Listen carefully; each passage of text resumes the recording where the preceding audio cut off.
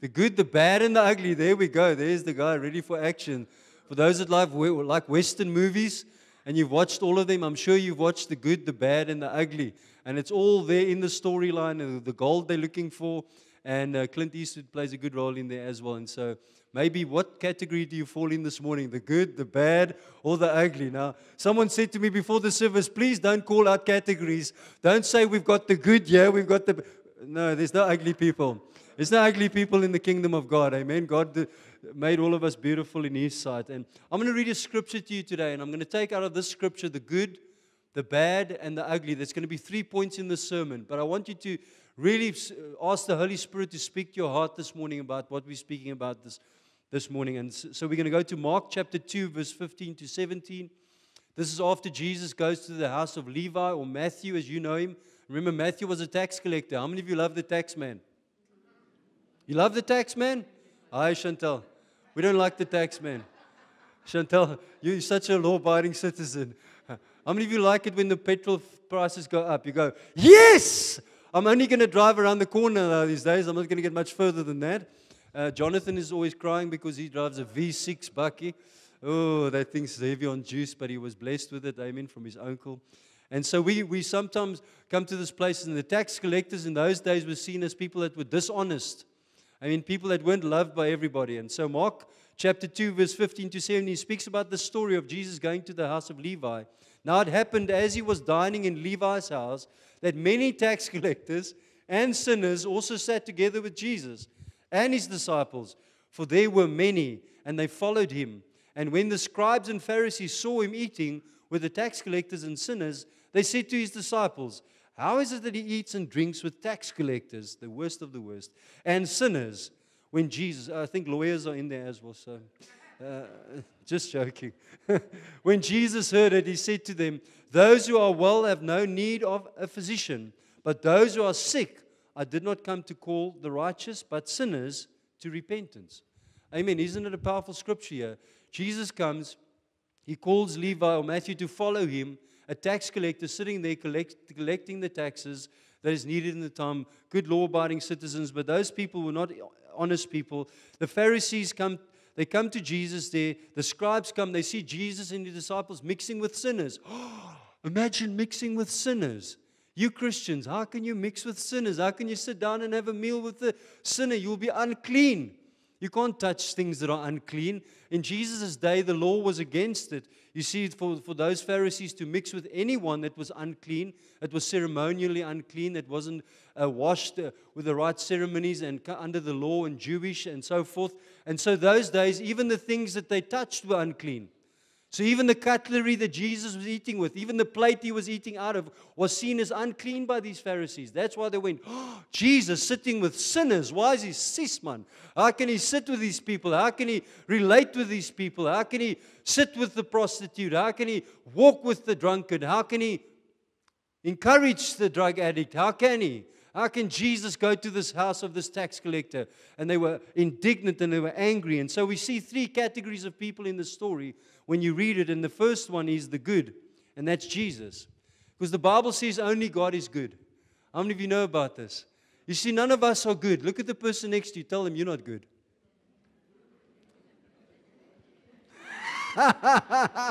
Come on.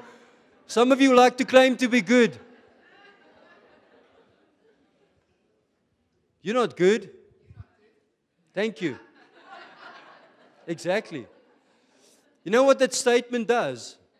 It takes the boast away in the flesh. It takes the boast away in ourselves, because the minute we start thinking we're good people is the minute we move away from the need to have Christ in our life. The minute we say, what, we're good people, we're good. Good people don't go to heaven. Unfortunately, that's what the Bible teaches. The Bible teaches people that belong to Jesus goes to heaven. Spiritual people go to heaven. Born-again people go to heaven. But good people are not going to heaven. You can do all the good deeds you want to. You can feed the poor. You can give all your money away this morning to an orphanage and say, I'm going to heaven. That does not buy your ticket to heaven. You can be in church every Sunday. I need some amens. You can do the good works. You can go evangelize all week long. That doesn't give, those good works does not count towards your heavenly account. You see, the goodness that we have is in Jesus. That's why He's called good. That's why God alone is good. We have flesh that we carry around. And let me tell you, the flesh is not a good thing. All of us that are even sitting in church, there's times where you have to come and you have to resist when the devil comes and puts temptation right at your doorstep.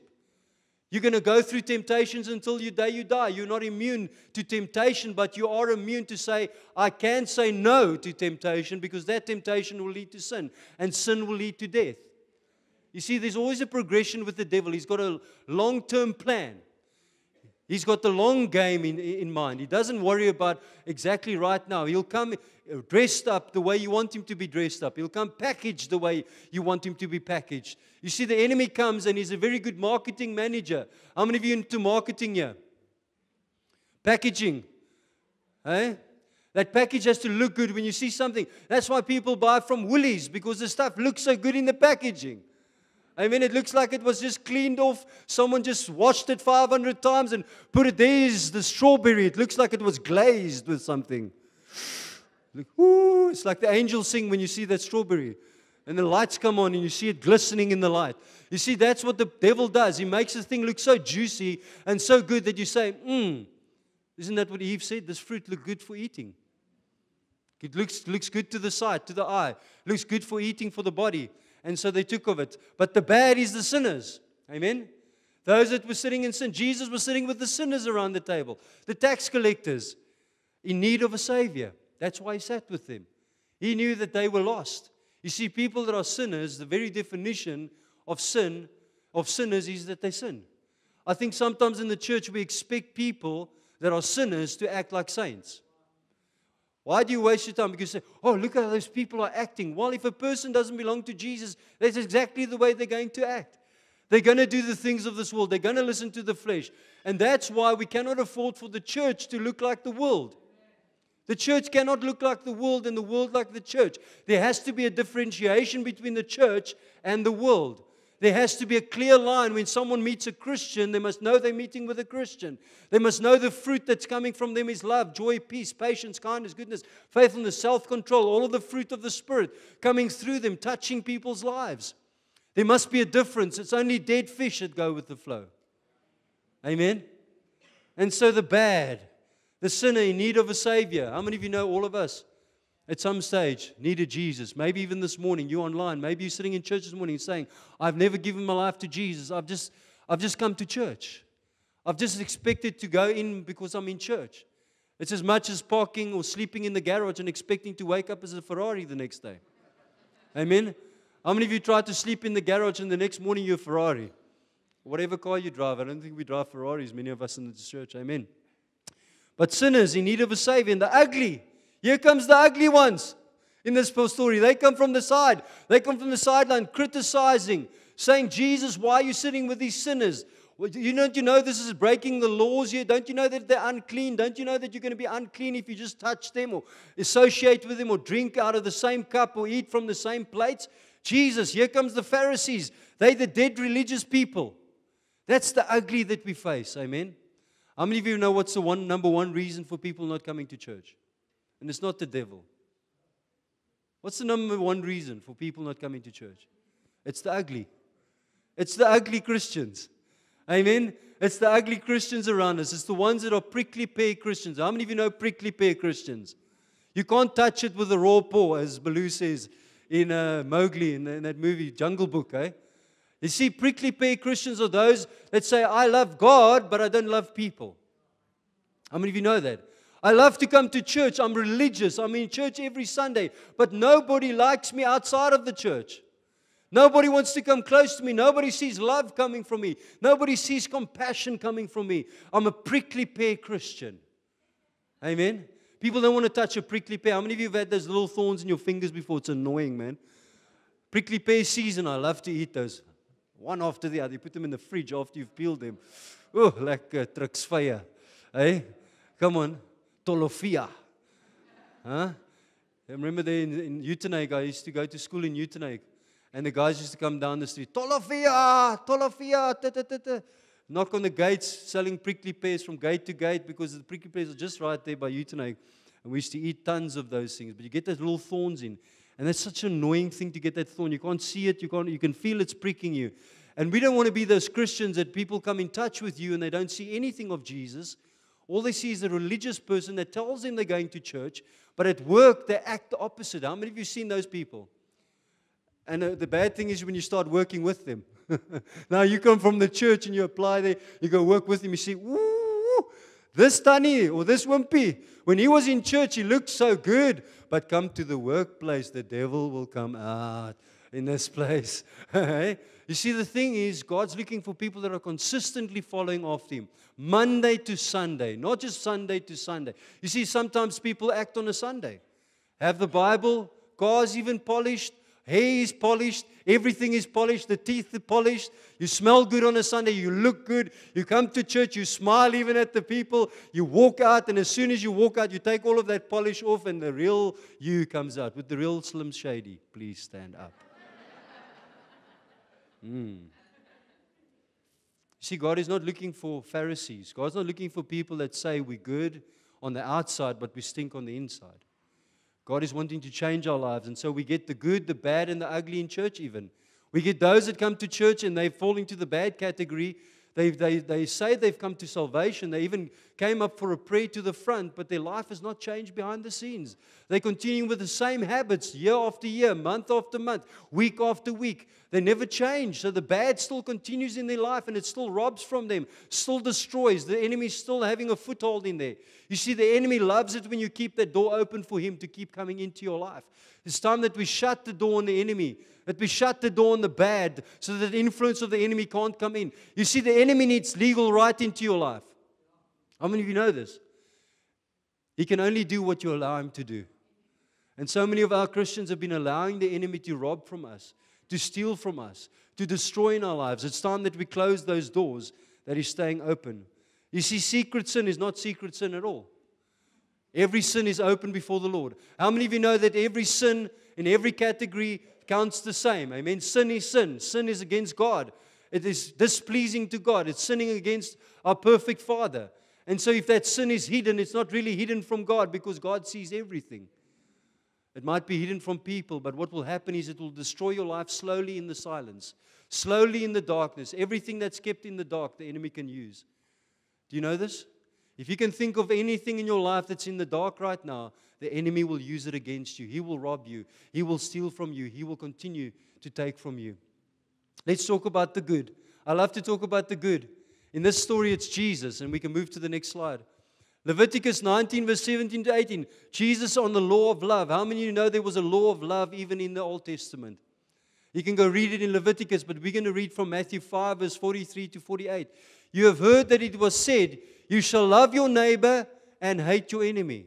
But I say to you, love your enemies, bless those who curse you, do good to those who hate you, and pray for those who spitefully use you and persecute you, that you may be sons of your Father in heaven.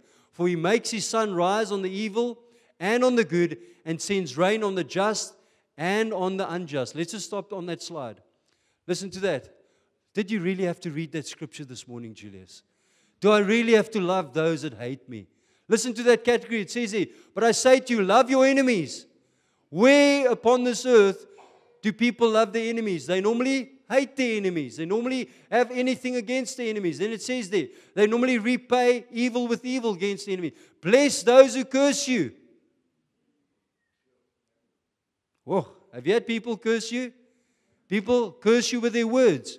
They speak against you. They have nothing good to say about you. Bless those who curse you. You see, the kingdom of God is the kingdom of the opposites. If we act like the world, how will we stand out from the world? If someone comes against you, you don't have to overreact and fight fire with fire. You don't have to gouge your eye out because your eye was gouged out. Amen. You have to turn the other cheek. Now we can test that this morning. We won't test the devil. Do you want to volunteer? He doesn't want to volunteer this morning. Ask Jonathan. No, where is Jonathan? He can take a slap. We've done it before. Eh? You see these guys have the sport these days of slapping each other. Have you seen that? Some of those guys are tough, man. They slap a guy so hard that he wants to pass out. The other guy slaps him back again. I don't know. Culture has really become funny. Eh? We enjoy watching people hurting each other. We'll have a slapping competition here at church one day, and then you can really sign up for the person you always wanted to slap in church. You must say, Kevin, I always wanted to slap you. I'm signing up for the slapping competition against you. How's that? Shall we do a list around the church and see who you're signing up to partner against? Then we know who your enemies are. And those are the lists of people you must put down to pray for and bless and say, Lord, oh, I know they don't like me, but I'll have to bless them. Oh, they're so tough, Jesus, please. The Holy Spirit gives us the strength to love people that we don't want to love. To pray for people we don't want to pray for. To bless those that curse you. Wow. You do good to those who hate you and pray for those who spitefully use you and persecute you. I think about doing good for people that hate you. If someone starts bringing you presents next week in church, you know that they're doing the opposite of what they really feel on the inside. They're counteracting this hatred towards you. Say, I felt I should bless you with something. Now, if they do and it's not the case, just forgive them. Amen. You need to love them anyway. It counts for you as well. So bless people that hate you. Don't speak evil with evil. Don't use what the enemy does, because it says there in the next part that you may be sons of your Father and daughters in heaven, for He makes His sun rise on the evil and on the good and sends rain on the just and on the unjust. You see, revenge is up to God. God will bless everybody. God will deal with those that treat you badly. God will deal with them in their hearts. God will deal with them in their lives. The seeds that they sow, they will reap. You don't have to do that. You're not the grim reaper. Amen. You're not the one that must take revenge. You're not the one. And can you think of someone that really hurt you in your past? Can you think of someone that you don't really like much right now? If it's me, please forgive me. Don't throw big stones. Bring frot tomaties to church. Huh? I know some of you supporters from some hooligans from those soccer teams, you know. Hey? You see, at the end of the day, this morning you can think of someone that you've got something against, and the Bible says love them. Because you know why? It shows you who you belong to. It shows the world that you belong to your Father in heaven. It's a reflection of who God is. And the Bible says that God is love. Do you love the same way as Father God does? And let's go to the second part of that scripture, verse 46.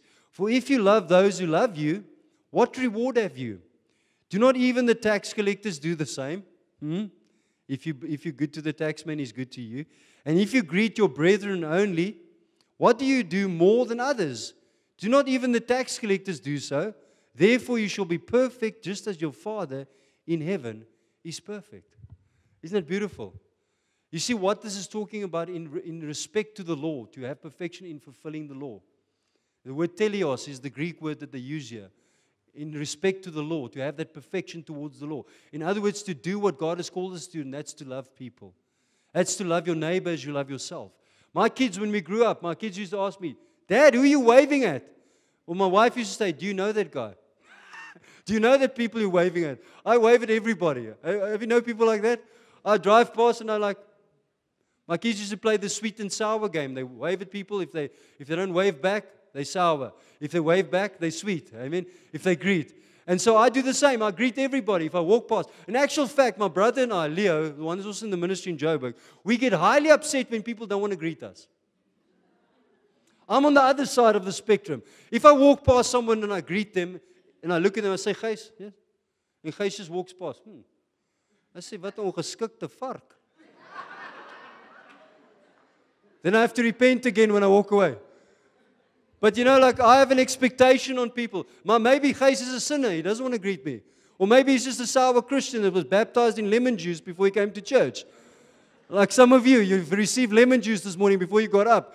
You know, I don't know where you get these dosages of lemon juice from, but some of you, even when you crack a joke in church, God doesn't like jokes in church. I don't know which God you serve.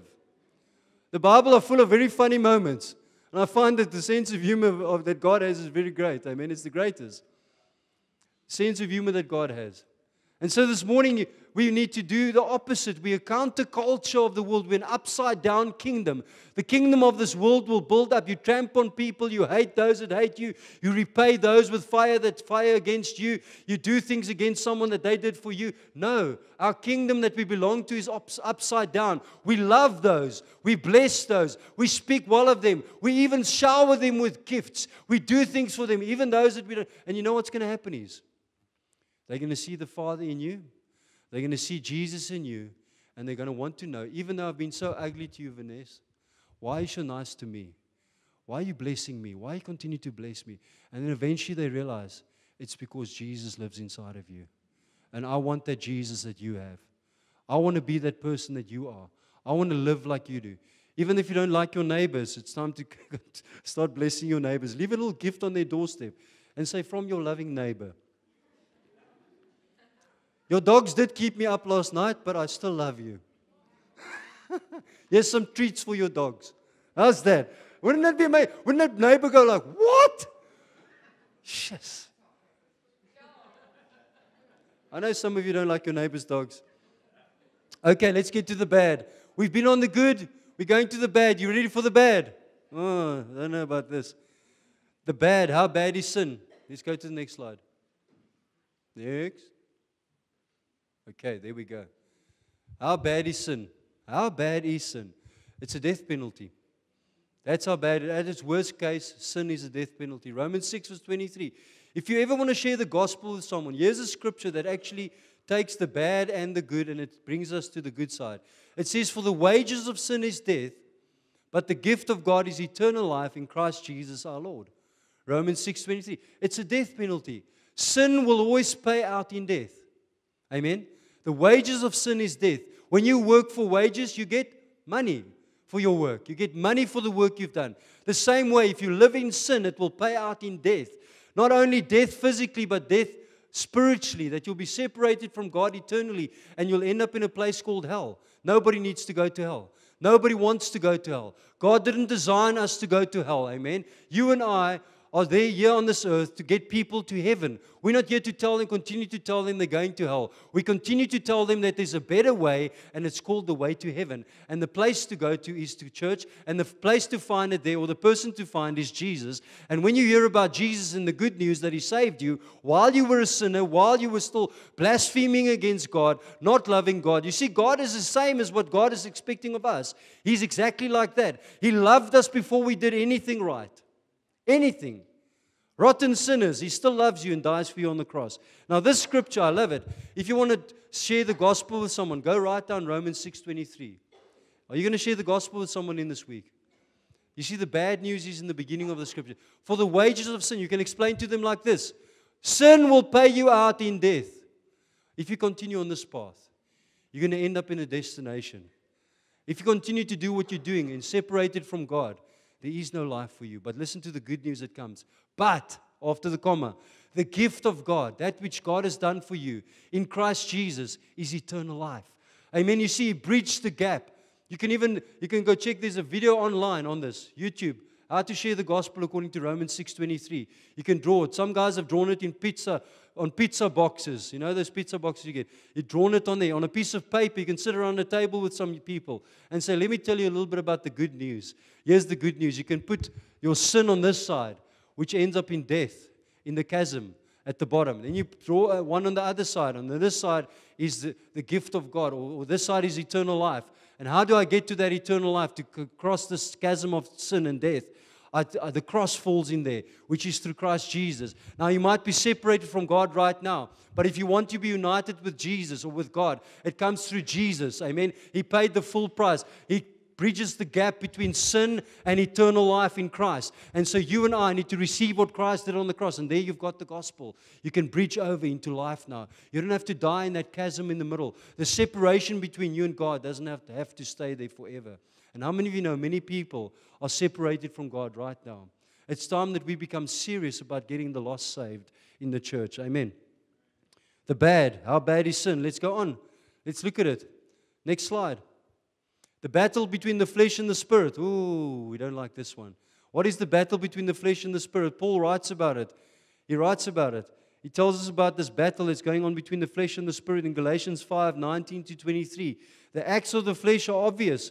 Sexual immorality, impurity, debauchery, idolatry, witchcraft, hatred, discord, jealousy, fits of rage, selfish ambition, dissension, factions, envy, drunkenness, orgies, and the like. I warn you, as I did before, that those who live like this will not inherit the kingdom of God. These are the things that separate people from God.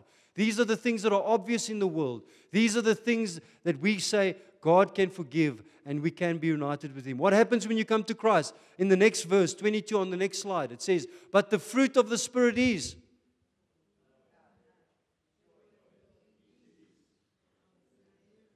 Kindness. Some of you are faster than others. Amen. The fruit of the Spirit, listen to that. It says, and against such there is no law. This is what happens when you belong to Christ. These things begin to show on the outside. I love what it says. It's called the fruit of the Spirit. The Spirit produces it. You don't produce it by yourself. You cannot produce it. Only through the Spirit of God can you produce love. Only the way that you need to love people. How many of you know this is the kind of love, the agape love, that's sacrificial? How many of you know I can only love my wife in the way that she deserves if I belong to Jesus? And if the Spirit of God is full up in me. The minute that I move away from Christ is the minute that I ill-treat my wife. It's the minute that she says, no, Julius, man. You're not that young man, that handsome guy that I met so many years ago. Okay, that's age, my dear. Okay, you don't write those poems anymore like you used to. You don't bring those flowers anymore like you. I used to do these things, eh?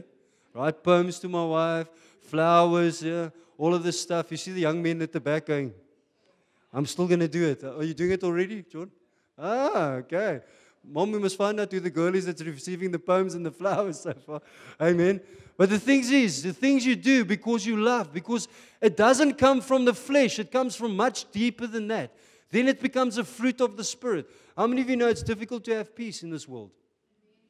I'm finding it tough these days to have peace. I only have to look at the news.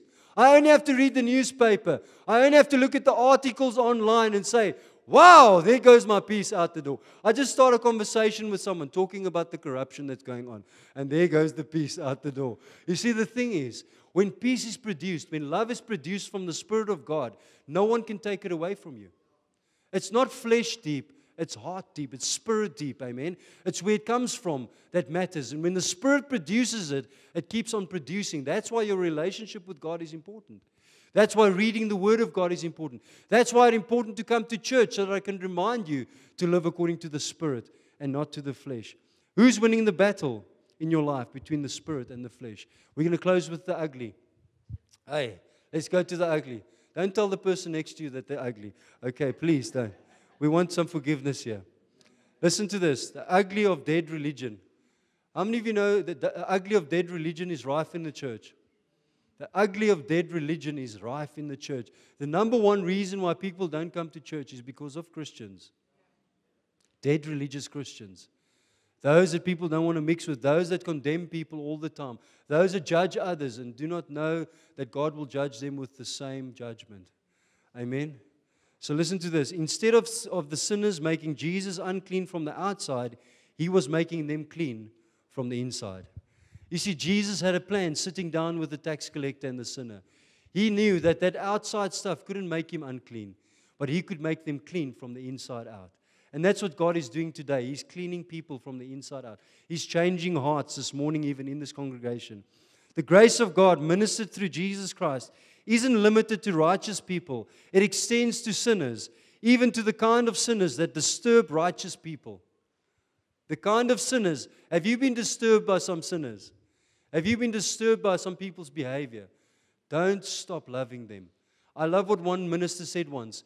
We love the mess out of people. I love that. How many of you love that statement? We love the mess out of people. The more you love them, the more that stuff comes out of them because they realize that you're representing a different kingdom. Live in a living relationship with Father, Son, and Holy Spirit that brings life. You and I, come to that relationship with God. Let us not just be religious, but let us be in a relationship with Jesus so that Jesus can infiltrate every part of your heart, every part of your life, every part of your family, every part of your community. If a true Christian is following Christ, everything changes, not just their life, but their family's life, their neighbor's life, their work colleagues' life. You will influence people around you. It won't just be the bad and the ugly they'll see now. They'll begin to see the good that God has placed inside of you. Your wife, your children will experience the good life that God has called us to, and that's to receive Christ and to live according to His ways. Amen.